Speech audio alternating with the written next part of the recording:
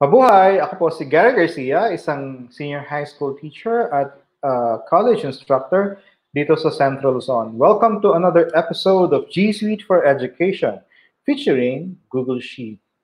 Para sa episode na ito, I will show you how to use the function of AutoFill. So ito po yung nasa lower right corner ng ating cell pointer. So ano po ba yung gamit nito? Ang gamit po ng AutoFill ay mas nagiging mabilis ang ating trabaho. Basta't meron pong pattern or repetition, kayang-kayang pabilisin ang dapat natin gawin. Ibig sabihin, kapag may series, pwede natin hindi na i-type lahat. So magagamit po natin ito sa ating class record at sa marami pang bagay. Okay? So, ano po ang ibig kong sabihin sa AutoFill? Yung AutoFill po ay yung nasa lower right corner nga po. So, meron po ako ditong sheets, okay? Ang AutoFill po natin ay natatawag ay itong nasa lower right corner ng ating cell pointer. So, kung saan man nagpunta yung ating cell pointer, yung nasa lower right corner na box, siya po yung tinatawag natin na AutoFill. So, together with the AutoFill, we make use of the mouse pointer. When you move our mouse pointer to the AutoFill holder, magbabago po yung ating mouse pointer. So ano pong use yan? For example, you type Monday, okay? And then you press enter and then you go back.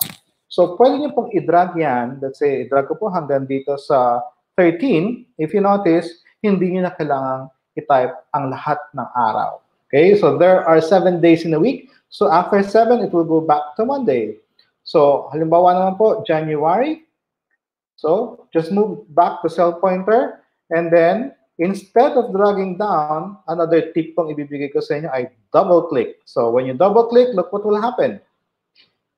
Double-click at ang gagawin po niya ay, double-click. Tadaan!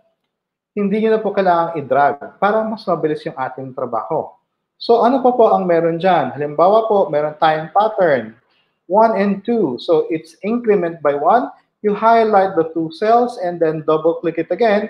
And you'll have 1 to 13. So, ano po ang pwedeng gawin? Halimbawa po, student number 01, and then student number, let's say, student number 02, you don't have to do it up to 30 or 40 students. If you have 40 students, just highlight the 2 cells, double-click, and then you have the series. Okay po?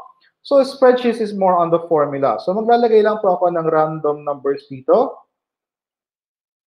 Para po makita niyo na hindi lang po numbers, letters, or text ang pwede niyang gamitin na, palitan ko lang po yung number dito. So, ayan.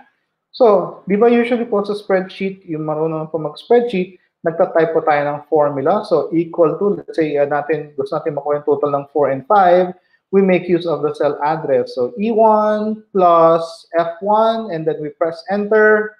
So 9. So kung gagawin po natin yan sa lahat ng row, we just have to double-click again, and it will copy yung formula, but not the actual cell, but it's the relative to the cell. So yan po yung ating tinatawag na AutoFill, the magical one. Okay?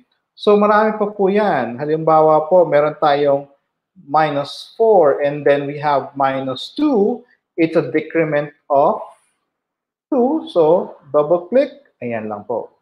So, yan po ang ating AutoFill. Para mapabilis, hindi natin kailangan mag-type ng 1, 2, 3, up to 40 if you have 40 students. Okay? So, sana po nagustuhan nyo ang ating session ngayon. At kung meron po kayong ibang gustong malaman na about spreadsheets or document or slides or forms or site, let me know by typing a comment, and I'll glad to answer all your questions and queries. Okay? Paalam. Bye-bye.